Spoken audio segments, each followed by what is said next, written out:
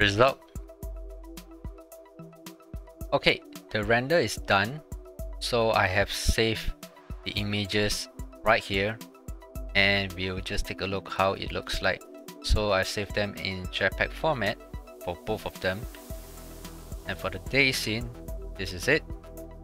How do you think is it? The rays seems okay, bright enough. Alright, as for the night scene, it will be like that.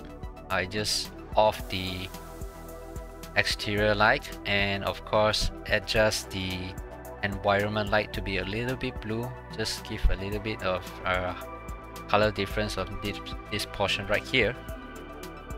So how do you like this tutorial with me?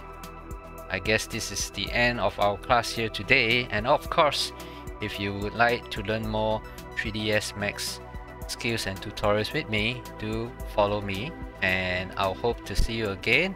And I'm looking forward to see the works that you would do done, and you can share it with me. I will be glad to see the works that you did as well. Alright, that's all from me today. Take care, God bless, and I'll see you guys next time. Goodbye.